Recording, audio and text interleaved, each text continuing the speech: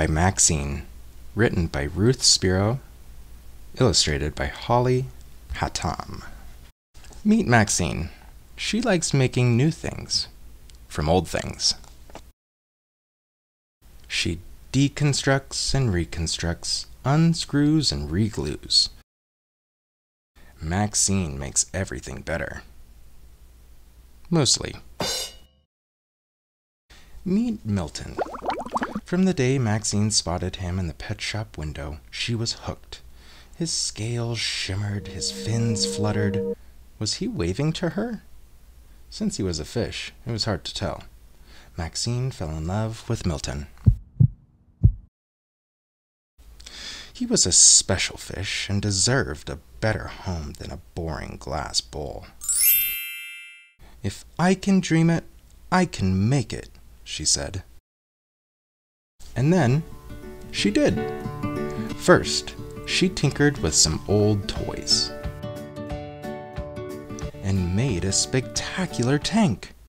Cowabunga! Next, she repurposed a broken bike and made a pedal-powered fish feeder. Really delicious! For a final touch, Maxine repurposed some vegetables and made music! Catchy tune! Being a fish, he was not much of a dancer, but Milton wiggled his fins to the beat, practicing his slick moves. One day at school, Miss McMiller made an exciting announcement. "This week we'll have a class pep parade," she said. "We'll meet on the playground after school, then march around the building. If you don't have a pet at home, you may borrow one from our classroom." "I'll bring Mittens, my kitten." "I'll bring Felix, my ferret." "I'll bring Milton, my goldfish," said Maxine.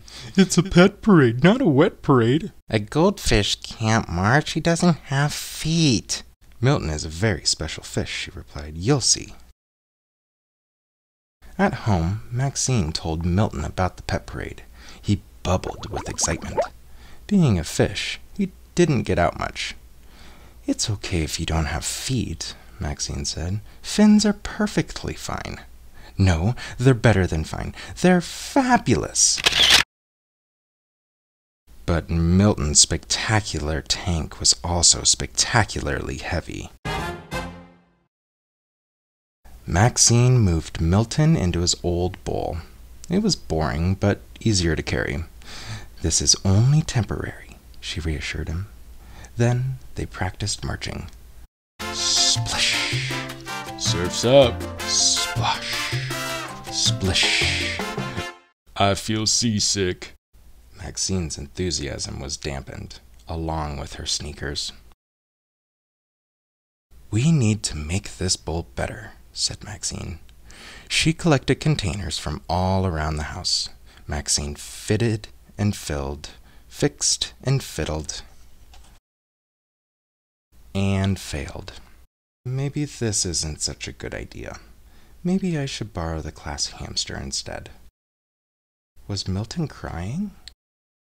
Since he was a fish, it was hard to tell. As the big day approached, the pet parade was all anyone could talk about.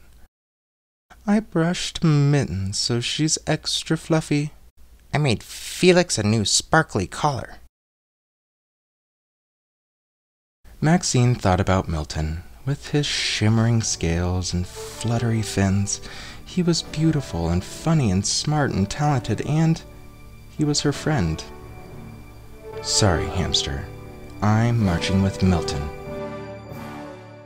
After school, Maxine picked up her pencils and paper and planned her project. She had already discovered a million ways that would not work, which meant she was getting closer to finding a way that would. She repurposed a race car, upcycled an umbrella, and reprogrammed an old remote. All afternoon, she deconstructed and reconstructed, unscrewed and reglued. She tinkered and hacked, bent parts forward and back. Maxine made a music-playing, fin-wiggling, wave-sensing, wheel-spinning, dance-powered... Fantastic, fintabulous, fincredible. Fishmobile Pet Parade Float! Meet Milton, said Maxine, my very special fish. He's dancing and driving. Watch your feet coming through. Miss McMiller complimented Milton on being the best-behaved pet of all. Was he blushing? Since he was a fish, it was hard to tell. She also complimented Maxine on finding a way to include Milton.